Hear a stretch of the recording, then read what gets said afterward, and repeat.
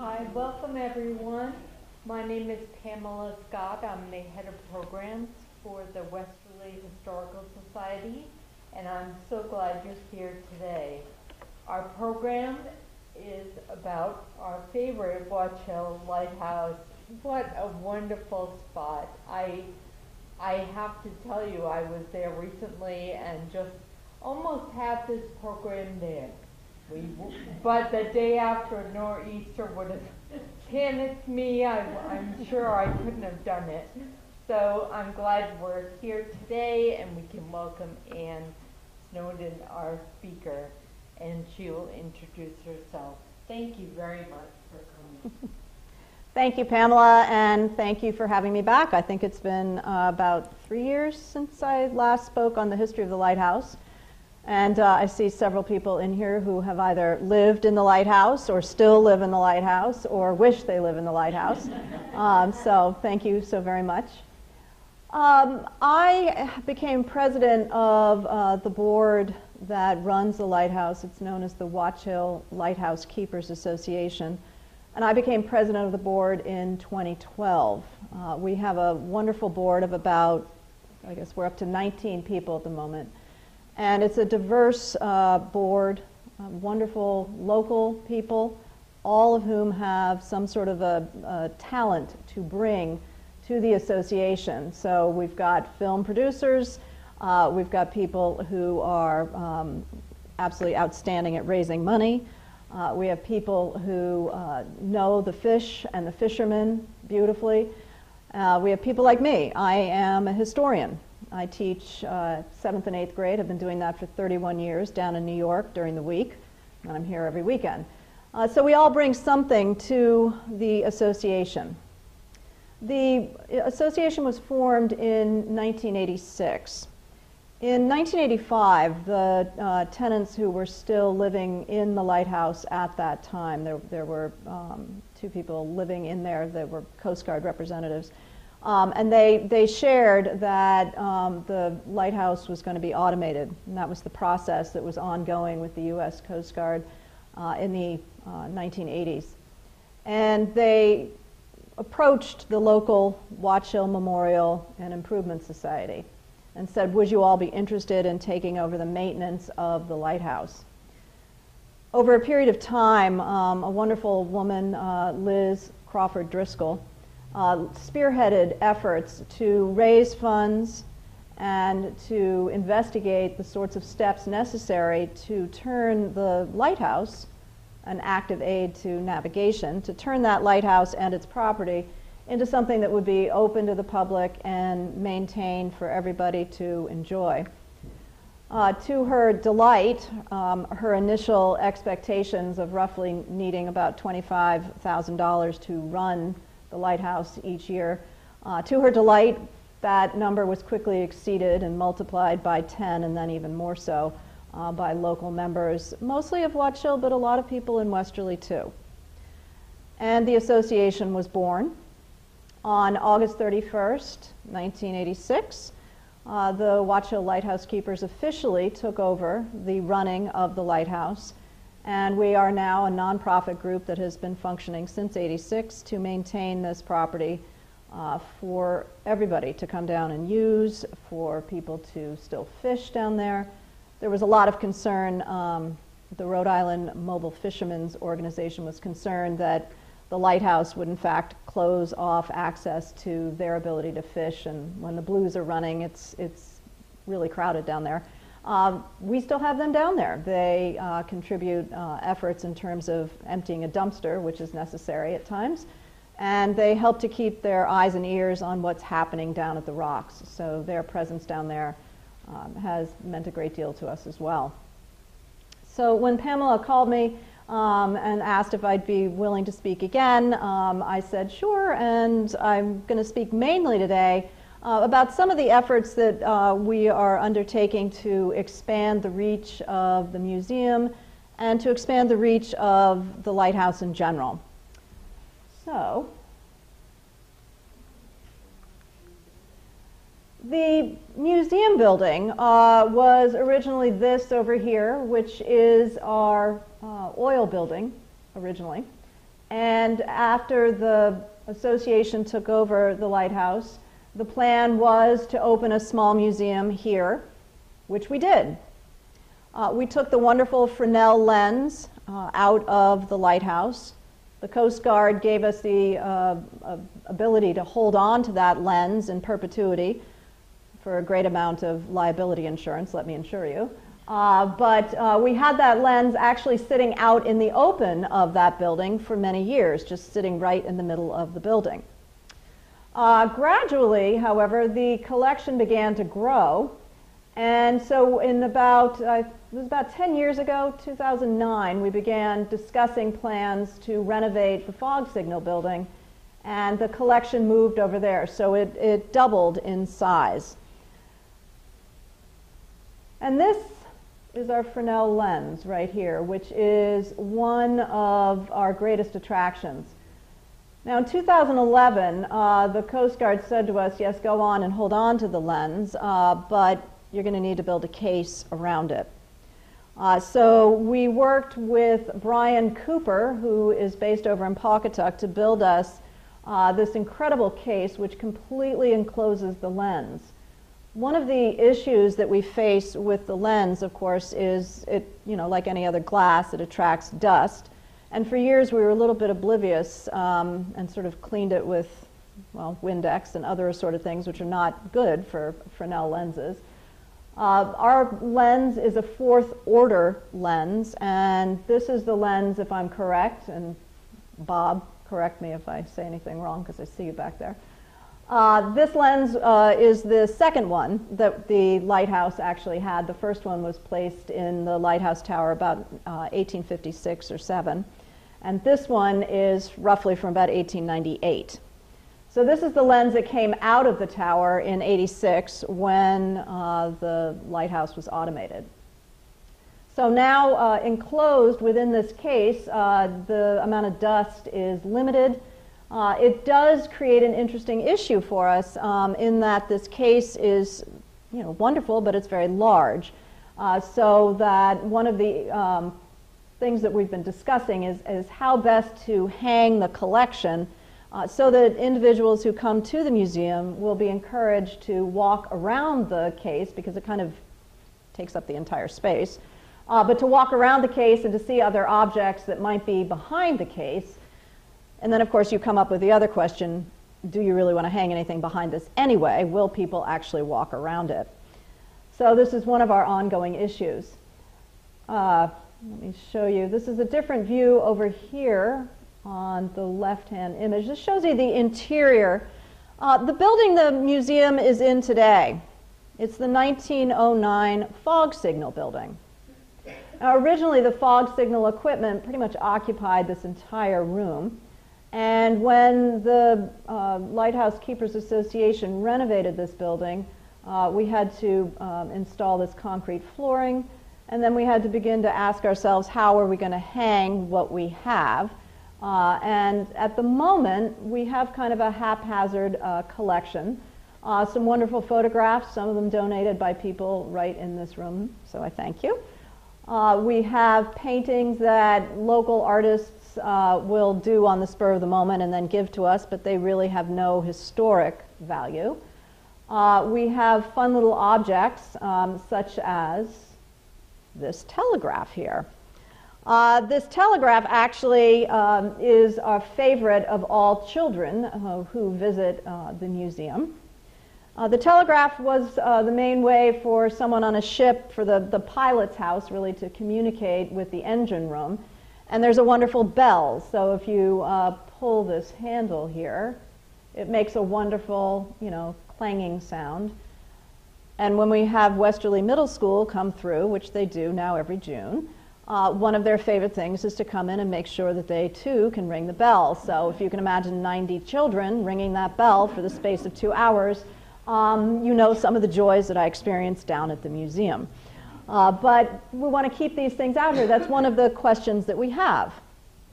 How do you make a collection like this not only accessible to everyone, but also of interest to everyone?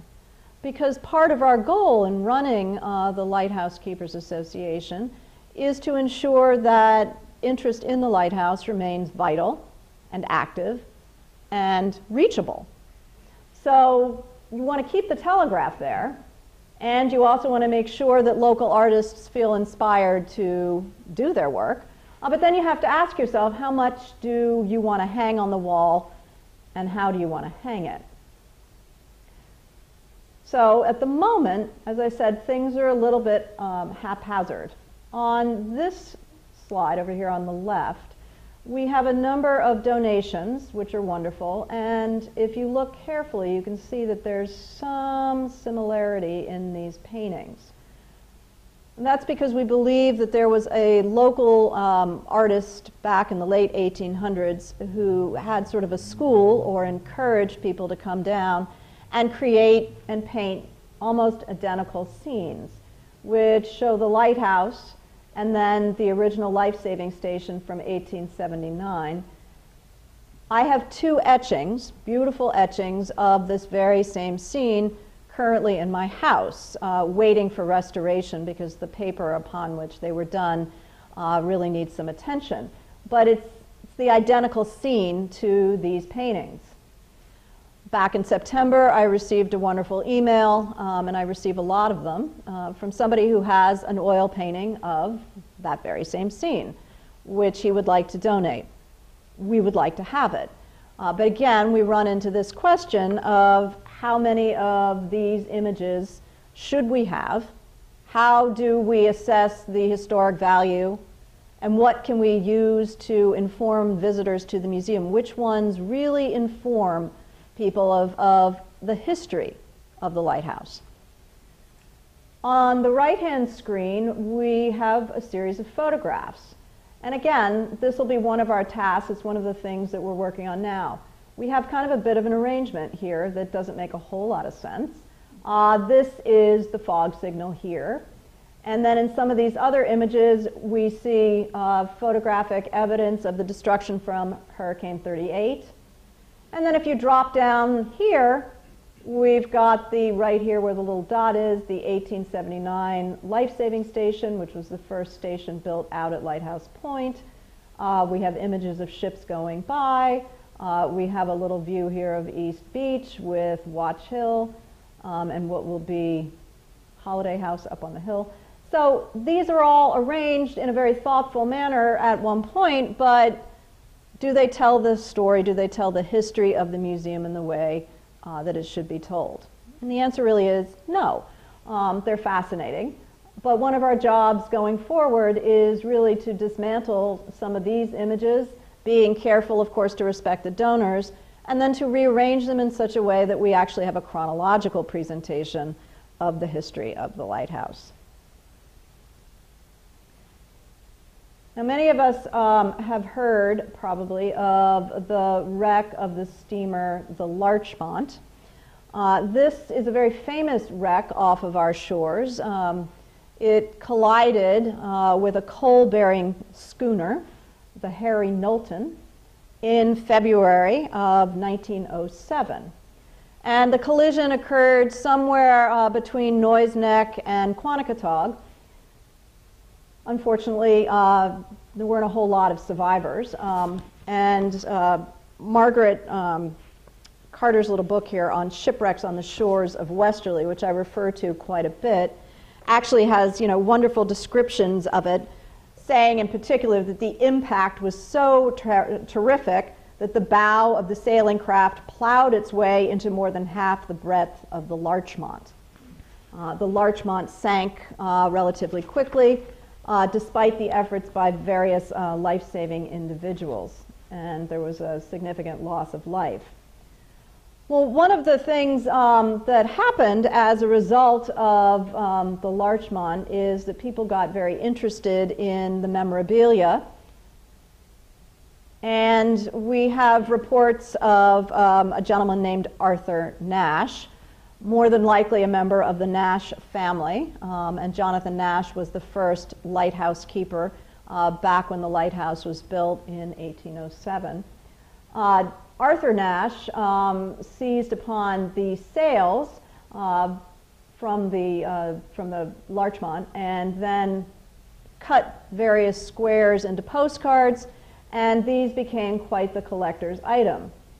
Of course, the interesting thing is when you look at these postcards, some of them, as this one does, mentions Quantickatog.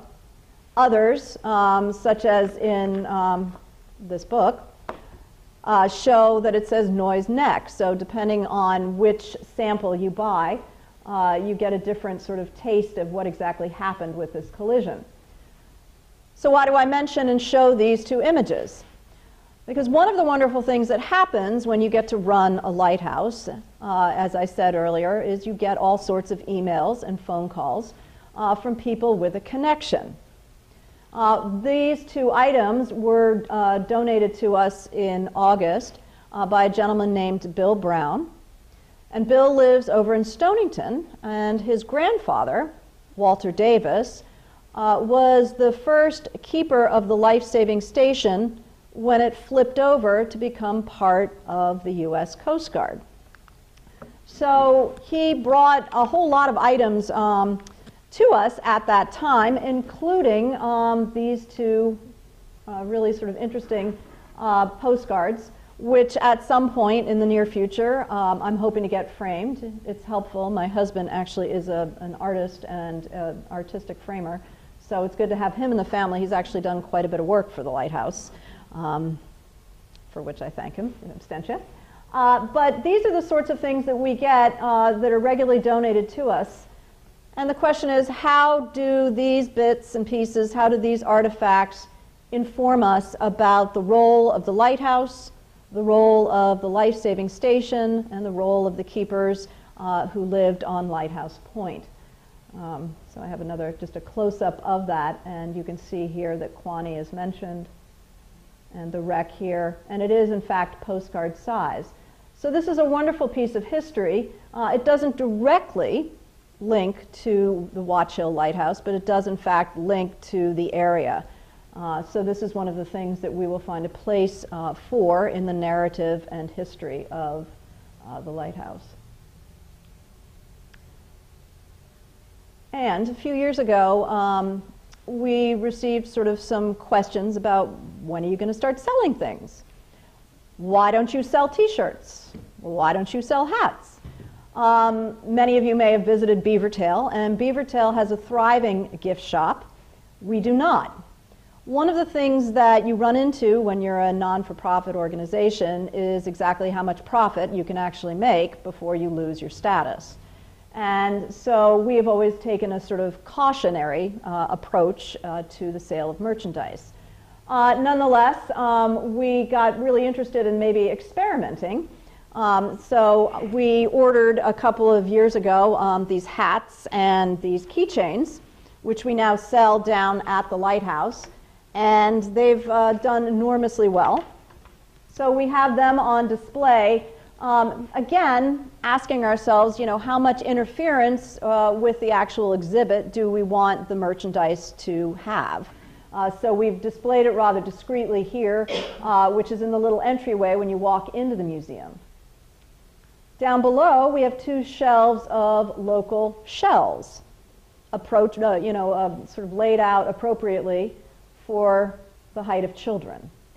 When children come to the Lighthouse, their traffic through the Lighthouse Museum lasts about 30 seconds, if that, but their parents are generally a lot more interested in what's going on. So the shells are part of our ongoing efforts to provide something of interest to the little ones when they come in.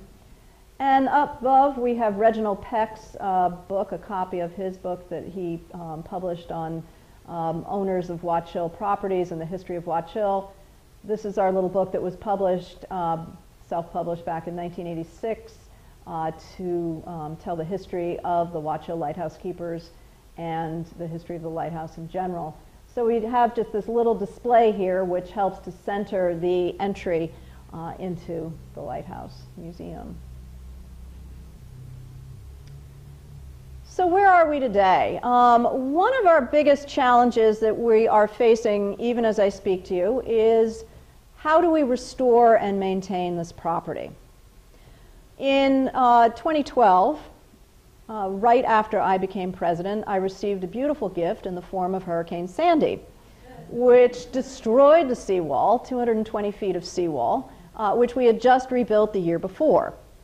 So in the process of investigating what in the world am I going to do with this, and essentially sobbing over the phone multiple times to Bob Peacock, which I'm sure he remembers well, we finally embarked upon a process of restoration that came through the guidance of the Rhode Island Historic Preservation and Heritage Commission. We received the second largest of the Sandy grants given out in Rhode Island, $447,500 to be precise. And part of the terms of that grant are that Rhode Island Historic Pres has a 20-year easement over anything that we do, which means that anytime we want to restore, repair, renovate, we need to have representatives not only from the Coast Guard, which still technically owns the property, but also from Historic Pres. We need to have representatives come down, meet with us, review our plans, see who we're thinking about hiring. A part of Rhode Island Historic Pres's goal is that you will use Rhode Island contractors and workers as much as possible. And that was a goal that we ascribed to as well. When we finally rebuilt the seawall, for example, we had Bob Fairbanks, who is based out of Exeter, Rhode Island, and his engineering team lead the restoration work.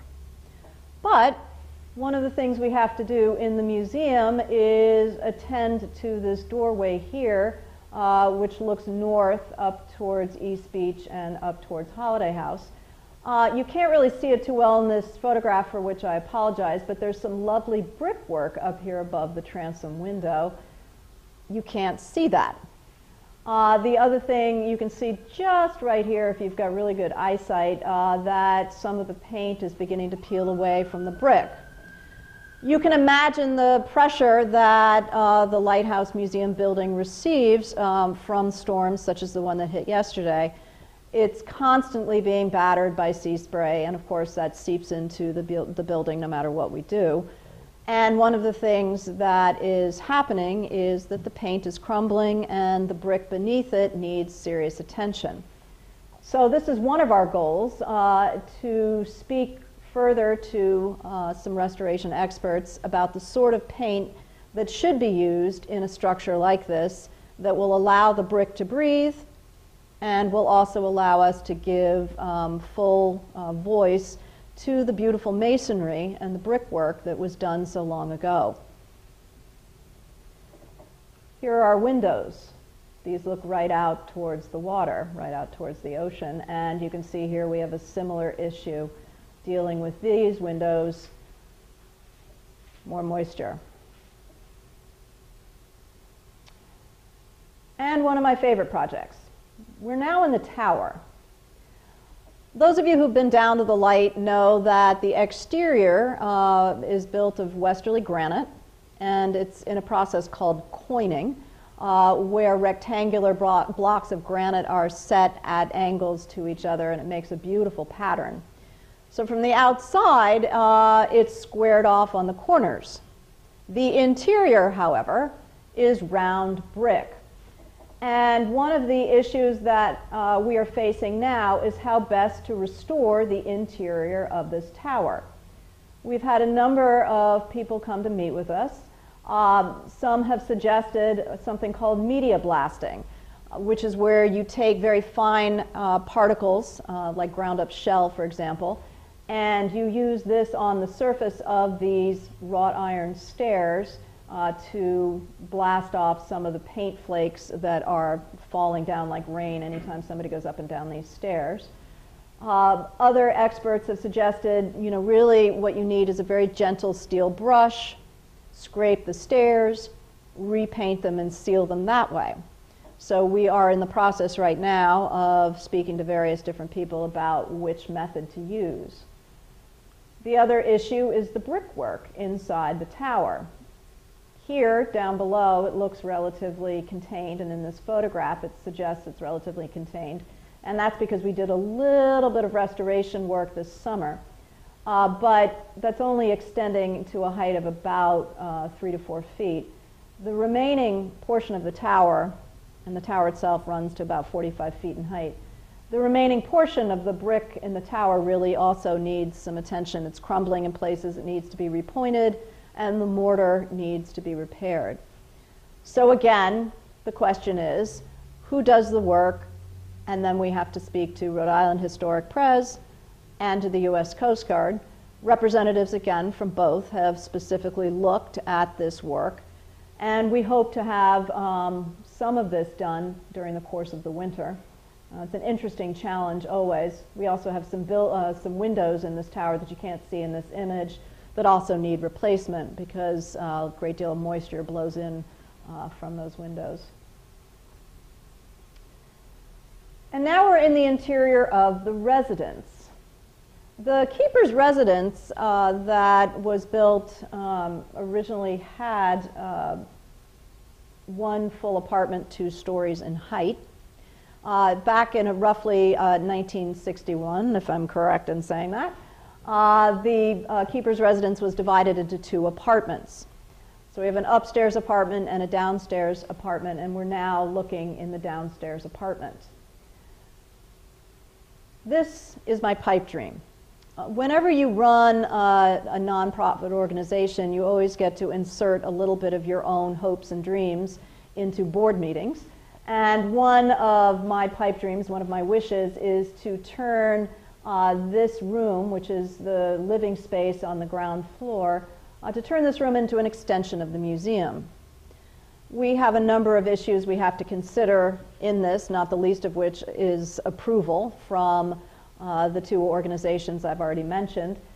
We also have the question of ADA access. In other words, can everybody have access? How do we work with a historic building to conform it to ADA compliancy so that everyone can enter the space? One of the things that we are doing now, though, is using this for our board meetings. This is our wonderful table and chairs. And we now meet down at the Lighthouse itself. For years, meetings were held throughout various locations in Watch Hill, most recently in the ground floor of the firehouse. We now have our own space, and I also have a little bit of an office in this ground floor apartment. So the question is, why are we now using this?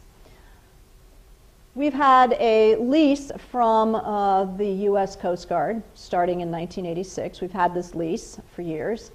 And in recent years, the lease was getting close to expiration. The original lease gave us a 30-year term, and then we got an extension on it that gave us a lease terming up to 2029.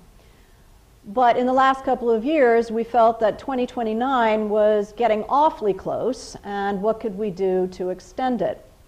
So the last 2 years, I have been forcibly, gently, politely speaking with the Coast Guard.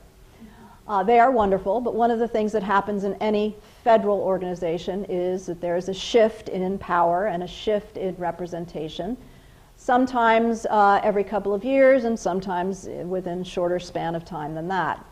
So each time somebody switched their focus on the Lighthouse and moved into a different office, I had to reacquaint myself with the new Coast Guard representation.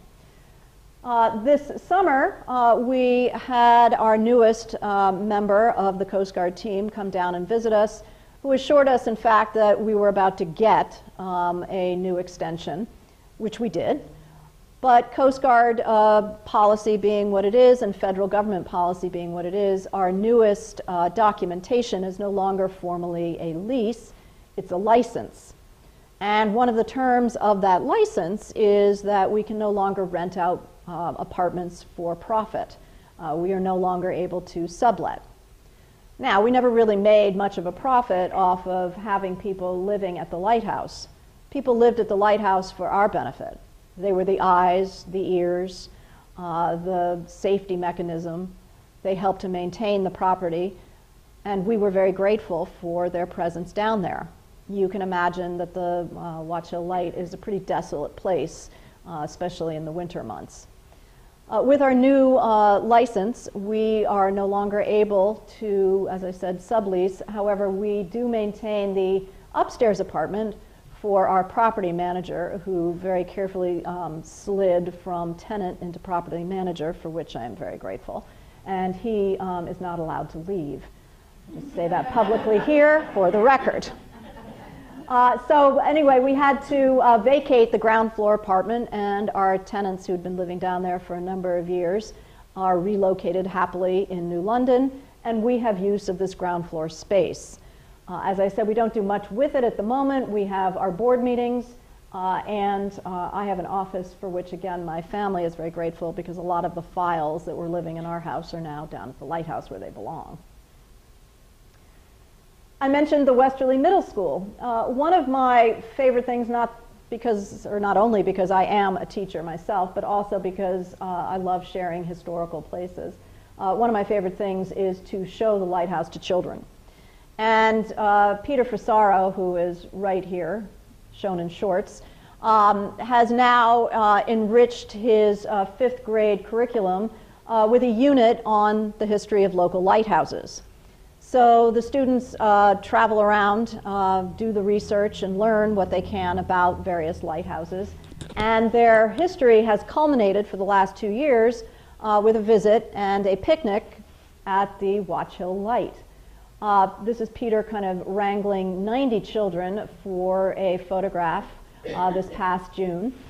I developed a little bit of a scavenger hunt to go along with this visit, because, as I mentioned earlier, most of the children zip in and out so quickly and just want to go running around on the grass, which I totally appreciate. But the scavenger hunt aims to center their focus a little bit, help them figure out everything from where was the original life-saving station to what is the lens in the middle of that big case in the middle of the room, and then the question that they all seem to love, who now owns Holiday House up on Watch Hill? And many of them are thrilled to be able to answer that question. So where do we go from here? This is a really wonderful photograph somebody sent me of our big event, the highlight of this past summer season. On July 7, we worked in connection with the Watch Hill Conservancy to host our first big fundraiser. The last time there was any sort of gathering like this down to Lighthouse was in 2007 for our 200th anniversary. At that time, our keynote speaker was Commander Roy Nash, who at the time was the commanding officer for the Southeast New England region, and he came and spoke in 2007. We had a lot of local people come down and just enjoy the Lighthouse. This was in October. It was over Columbus Day weekend in 2007. But we haven't really had, or we hadn't had, an event since. So last fall, I was approached by Deborah Lamb, who is current chair of the Conservancy, and she said, "What do you think about a joint fundraiser?" And I said, "Well, speak to me more." One of the ongoing questions is, how much do we work with other organizations and how much do we remain autonomous? It's wonderful to have a great deal of interest in the Lighthouse, but we are a separate organization and we wish to remain so. Deb Lamb said, let's do a joint fundraiser. And initially we thought about including all of the organizations who support collectively the various parts of the village of Watch Hill. We thought about including the East Beach Association, which maintains East Beach. We thought about including the Memorial Society, Improvement and Memorial Society, I should say, which helps to maintain the village, and then, of course, the two of us. Over the course of the fall, actually starting right about this time last year, we recognized that the scope needed to be a bit more narrow, and we began to take a look at the two wonderful points, those being Napatry Point and Watch Hill Lighthouse Point, the two wonderful points down in the village. And we realized that we were really doing something to conserve historic areas as well as nature. So Deborah and I, together with a fabulous committee, came up with a plan for this event on July 7. We had over 400 people attend, And the purpose was to raise funding to go towards the educational and preservation missions of both organizations. The Conservancy, as you may know, takes nature walks for children and adults out to Napatri Point. They maintain a naturalist, a scientist who is constantly doing research out there about everything from bats. I was treated to one of his bat lectures. From bats to butterflies and horseshoe crabs. And then, of course, what we're doing at the Lighthouse is to keep that property intact, protect it from the onslaught, constant onslaught of the waves and wind, and to be sure that we widen our educational reach. So this is a wonderful photograph somebody took, and I can't quite figure out what perspective or what location they were originally on, but it shows you the tent and the gathering. The question was, again, is this part of our mission, fundraising? How do we do it? Obviously, we have an annual appeal letter that goes out to everybody who so generously supports us, but where does our mission slide into active fundraising that involves a great big event like this?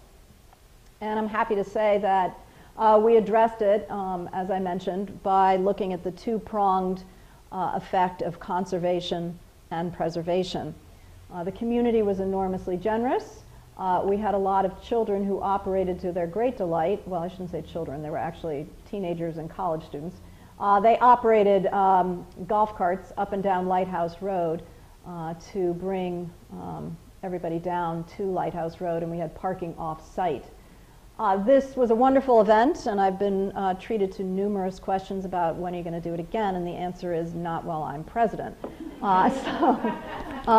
It's terrific, but we have, conserve and preserve was our motto, and we have funding now to go towards the restoration of the tower and the museum, which is exactly what we want to do. So with this image, as sort of a glorious testament to all that we can do, some of the other things that we're working on right now: how do we maintain Lighthouse Road? Lighthouse Road is a private road. It is owned by the people who live on Lighthouse Road. And yet, if you go down to Town Hall here in Westerly, there is a document that gives us an easement in perpetuity to use Lighthouse Road to reach the lighthouse property. So that's one of our questions. How do we maintain access on what is a private road? How do we encourage people to come down and view the lighthouse, visit the museum, get photographs for weddings, and yet how do we not upset the neighbors who justifiably don't want to see constant traffic? It's a problem. It was a problem yesterday with the numbers of people going down to watch the spectacular waves down at Lighthouse Point. I was one of the people who got caught in the traffic jam. We maintain a security guard at the entrance to Lighthouse Road, but not every day and not in the off-season. That's a considerable expense that we foot ourselves, and so one of the questions is, how do we delicately balance our relationship with our neighbors? We have the issue of making that museum more historically appropriate. Once we get approval to renovate the museum and get going on the issues that I showed you earlier of the paint flecking off in the museum and the windows that are seeping moisture, what I'd like to do is take everything out of the museum, catalog it, take a look at it, look at the things that are in my home, and then rehang the museum images in such a way that a story is actually told start to finish. I am constantly looking through various websites that sell artifacts and objects related to lighthouses. There are quite a lot of them out there. People are forever greeting me with questions about, would you like this, would you like that? Yes, we'd like everything. We may tell you in the end, thank you very much, but we would like to take a look at everything because it all helps to tell the story. And mainly, I just want to say, that you can't do this work alone. Betty Jo Green is in the back. She's one of our board members. She has been absolutely marvelous all the way along in helping me run this museum, run this lighthouse, and make sure that the public continues to visit, because that's why we do what we do. So thank you. Thank you. And I'm happy to answer any questions if anybody has them, if there's anything that I can answer. Go ahead and take questions directly. Yes? When is it open? When So can at it the go down at the moment, we are only seasonal. One of the issues we face also is how do we staff the museum? The Watch Hill Memorial Library and Improvement Society at the moment is our major source of docents. They are a volunteer organization as well, and their chief objective is to preserve the village. But a lot of the women who are members of this organization do extensive volunteer work down at the Lighthouse. So we're open at the moment from right around the 4th of July through the end of the first week of September. Now that's the museum. The property itself, per the terms of our license with the Coast Guard, is open from 8 a.m. to 8 p.m. or, at this time of the year, roughly sunrise to sunset. The property is open for everyone to go down and enjoy, wander around. That is never closed, except really at night, even though we do have children who go down there quite a bit. So that's what we're trying to experiment with ways to lengthen the season, but the museum has no heat either, so that's a little chilly. And in the height of the summer, it's Tuesday, Wednesday, Thursday from 1 to 3. Again, these are hours that we would like to lengthen because we have a lot of people who would like to see the museum and they can't make it at those times. What I will say, for fear of getting a rush, but it is true. I will open that museum up for somebody who emails me. I do that all the time. I take people down there, give them a private tour because I love showing off this lighthouse. So if there's a family that is only visiting at some strange time, or we get members, as we did last January, from the United States Lighthouse Society. I had, 50 people come through last January, frigid temps, but they loved it. We can't go up into the tower. That's the one thing we're prohibited from doing because of our license. The Coast Guard does not want the liability of people going up and down the stairs.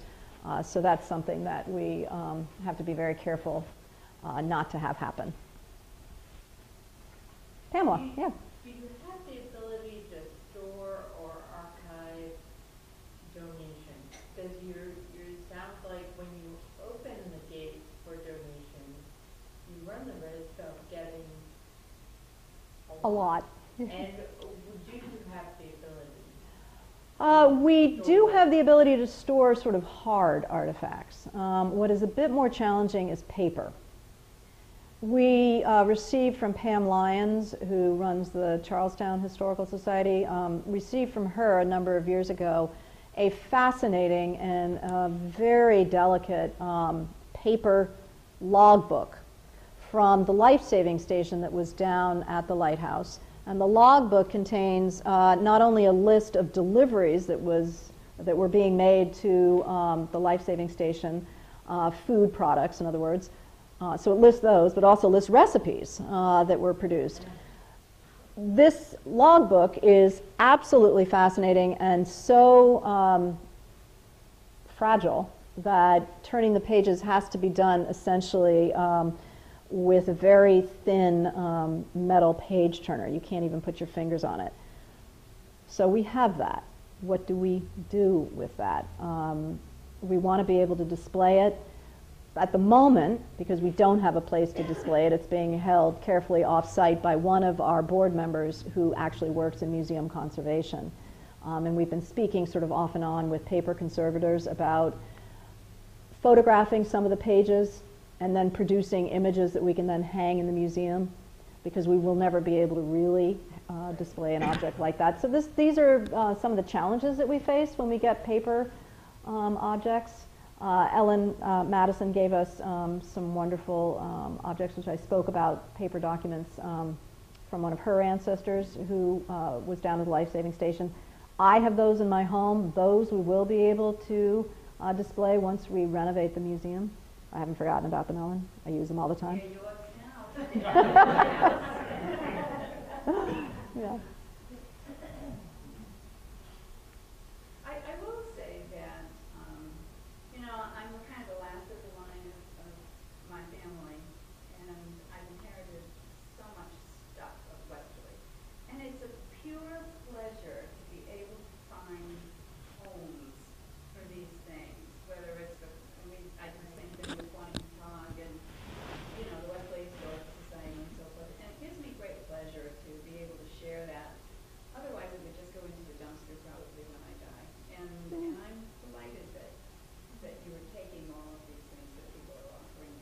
No, it's wonderful for us. I mean, Bill Brown, who gave us the Knowlton bits, also gave us a whole lot of personal materials related to his ancestors who got married here in Westerly. So those are objects that we're not quite sure how to thread them into the museum, but nonetheless, they give information on, you know, the people who lived there, people who worked there. So we love that. We love that. Yeah, Ellen. What kind of problems do you have with vandalism? Oh, Bob. Yes, ma'am. Vandalism. Bob occasionally is greeted with some not so charming visitors, teenagers at night. Sometimes lights are blown out. He had an experience in the garage this summer. Kids. It's mostly kids. The same stuff that happens all through town. Yeah. Has Taylor Swift owning that house increased the crowds that come down there? Oh, yes. Oh, yeah. Increase the crowd, but it's also increased our security because we're friendly with all the security guards, and they many times report, oh, a white van left at 10 o'clock last night. It gives us a hint of who did it. Yeah, so that's very helpful. You know, the museum itself is fully alarmed, so we are completely protected that way. And having Bob in the second floor down there as our property manager is enormously helpful, for which I thank you again. Oh, he's the prisoner that can't leave. Yeah, he cannot leave, no.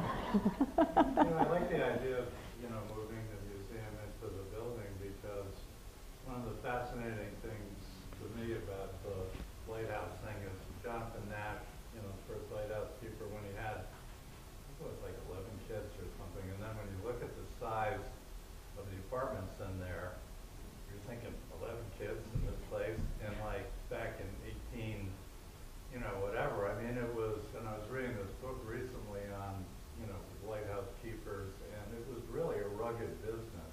Oh, yeah. And it would be interesting to like restore those rooms in the lighthouse to like what they looked like in like 18, whatever it is, 50. Yeah, because this has all been, it was renovated in '61 and then again in the 1990s, so there's, yeah. Whatever, they made things with the flax looms, and in fact, I just was looking at the Jonathan Nash when he was sent some supplies from the Lighthouse Society or whatever it was, and the list of stuff like whale oil and ox hides or buffalo hides and a lot of this like incredibly interesting wicks and lamps for the light, because I assume the original light before the Fresnel lens was It's an oil lamp, yeah.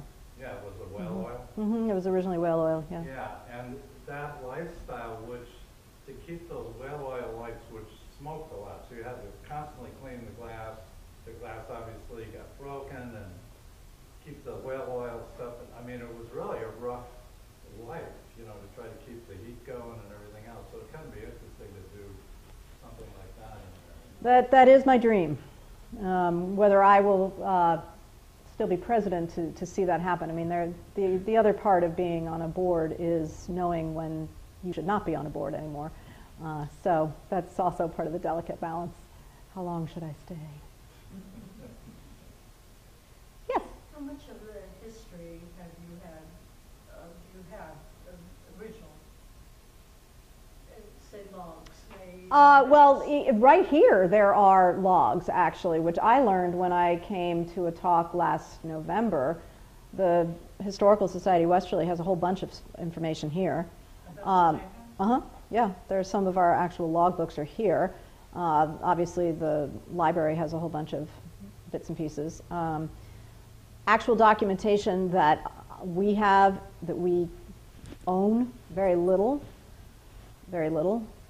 So that's why we're open to anybody who finds something and says, hey, as Ellen did when she came up with the letters that were directly connected to the life-saving station. Those were the first examples of anything like that we received. Bill Brown's documentation. So it's just beginning.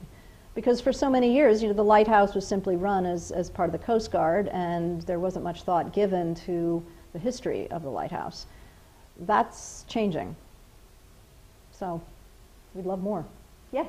Hi. What does it mean to be automated? I'm sorry that I'm like so. It means that we have an automatic light up in the tower now that runs on its own electric power instead of the Fresnel lens, which was operated by a whole complicated sort of clockwork system. What replaced it? Well, it also means that the Coast Guard no longer runs the lighthouse. That's part of it. The Coast Guard owns the lighthouse property, which is why we have our license from them. But they removed their last two officers from the Coast Guard, moved them out of there in '86, and actually technically the 31st of August of '86, and turned it over to us. So automated, meaning that the Coast Guard doesn't need to come down there on a daily basis nor maintain anybody living there, because the light works by itself, more or less, and they don't have personnel on staff living at the lighthouse. Having said that, we are still an active aid to navigation, which means that representatives from the Coast Guard come down periodically to check on the fog signal, to check on the light, and that is a relationship, you know, between us and the Coast Guard that may flip at some point, but at the moment, for the foreseeable future, that's the connection that we have with the Coast Guard. Yes. Have you digitized your archives at all? Because you think back to the Boston Public Library when they had the flood, how much got lost because it was not, there was no backup. There was no nothing was digital. Yeah, we have to do that too. We are slowly working on that. Betty Jo Green is helping me with part of that. Yeah. We're just at the very infancy sort of stages of all of that, but yes, that's something that also has to happen, especially when if we do move it all out and move it all back in, we need to do that and catalog it properly. Absolutely.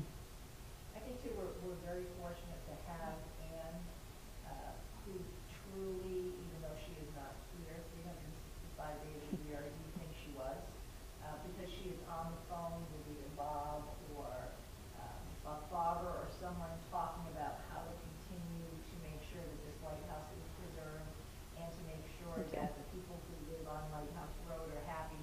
And there are a lot of moving parts to this, and we're very fortunate to have someone who cares about the community and cares about the light. So, you know, I mean, you just heard and you see, and this is her vision, but it takes a lot of people to do it, but with a leader like this, we're very happy that we're moving in the right direction. Thank you. I just wanted to mention, you mentioned Brian Cooper Mm-hmm. built the interior cave. We have quite a relationship with him here at the Historical Society. Of course, he spearheaded the Pendleton Chapman property for Royce, and we've had him here speaking about that renovation. Plus Right. these restored properties out on Martha's Vineyard in Nantucket. He may be able to help you with paint in an exposed area because Yeah. he has that experience of He's on our list. historical, yes, exposed properties and paint. Yeah. I really He's been phenomenal, actually. I So bet. thank you. Yeah, he's a real asset, and he's here. He's local. So our house here has also been Oh. used in a project here at the Babcock. He's very generous with his time. Yes. yeah, he's a lovely guy. So we're Really hopeful. knowledgeable. Thank you. So with the restoration of the museum, will it be made weather-tight so that it can be climate-controlled year-round? That's a good question. That would be- Climate controlled would be something we'd have to carefully look at, because whenever you take objects that have not been subject to heat, that's a question about whether they can take heat. The lens is one of those objects. The lens has always sort of ebbed and flowed with whatever the weather conditions are. So that's something that we'll have to investigate. We haven't really had that conversation. Right now we're sort of more looking at making sure the walls are clean, the windows are set right, And then, as I said, rehanging so that the story is told in a way that, it makes sense. Thinking primarily of humidity, because that's Yeah. a very humid place. If you can keep the room dry. Well, we have a lovely dehumidifier going all the time. So, Yep. yeah. Well, thank you all, and I'm happy to, take any other questions up here, but thank you, and come on down. Now it's chilly, but you're welcome. Thank you for coming in. You're welcome.